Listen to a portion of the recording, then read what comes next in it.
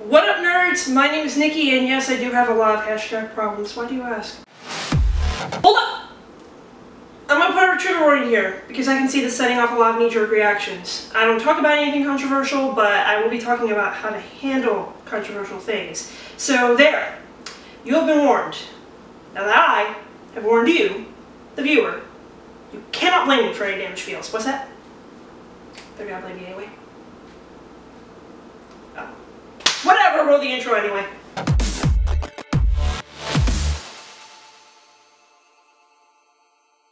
This week, my advice to you is to keep calm and don't argue the fool.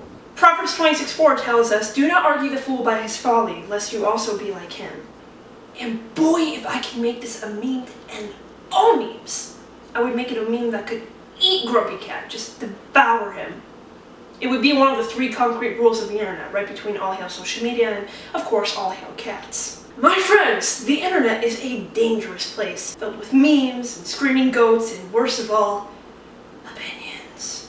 Yes, due to the lack of accountability, the internet is quite literally flooded with completely biased, unspell-checked, frivolous opinions. Some of them reasonable, most of them not, and all of them hot to the touch. And usually when these opinions are expressed, wildfires ensue.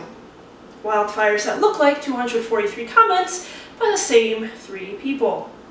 So what can be done to avoid such superficial nonsense? Just don't engage. It's as simple as that. And I know, it's hard. The other person is just so wrong and you're so right and you need to stop this evil from spreading. If things like this are left unchecked on the internet, what's going to happen when they leak into real life? And are you really going to sit there and in years to come say that you could have stopped this but you didn't?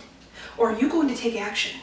You need to go. You need to get into the comment section of the ALS Ice Bucket Challenge and stop this madness before someone gets hurt. Stop. You inserting yourself into the conversation is going to do more harm than it will good. Here's why. You are arguing with a screen. It is often said that people say on the internet what they wouldn't dare say in real life. This is truth, if I ever heard it. So then it makes sense that if you only say on the internet what you would say in real life, that all problems in the world should be solved, right? Someone call Al Gore. Global warming? No longer a thing. Except that in real life, actual words spoken are only about 30% of the conversation. There's still body language and tone of voice, things that can't be communicated through a 50-character Facebook post. So stop me if you've never heard this one. You're texting your friend, and she says something a bit sassy, and you instantaneously come up with like the wittiest response ever. Like, we're talking Marvel level banter here. You gotta jump on this. This never happens in real life. So you shoot it back out to her and she texts you back saying like, "How dare you say that about my mother?" Doesn't talk to you for another 30 years. Yeah, it's because you weren't there with your witty dime a dozen personality to let her know it was all a joke. Words are given life through you. When you're not there, they are dead. Just part of a screen. So you're not arguing with a person, you're arguing with the note that they left. You're arguing with someone who doesn't really care. Guys, let's be honest. Do you really think if the person cared that much about the topic they were defending, they'd be doing it in the comments of a Tumblr post? Or, let's turn it around. Say someone kidnaps your grandma. Would you go to a Reddit forum and hashtag complain about it?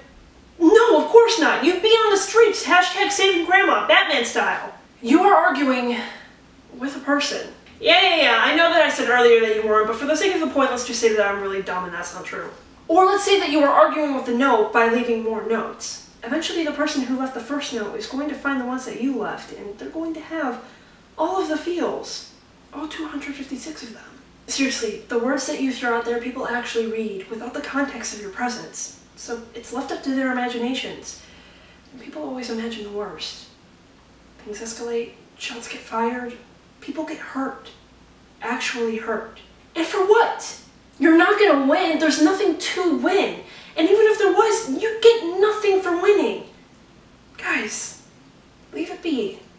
Keep calm. Don't argue the fool. Thank you guys so much for watching. Special thanks to Katrina Kameen, who was behind the camera, or as you guys know her, the sinner who threw the blue shell. In the comments, on the Facebook, in the email, tell me what you'd like to hear in future videos. And don't forget to like and subscribe. Remember, I'm always watching. And if you like my face, and the sound of my voice, no one blames you. Click the link in the description to be taken to my second channel, Nick Paddywhack. And lastly, Don't forget that you have a great God. He is with you every step that you take.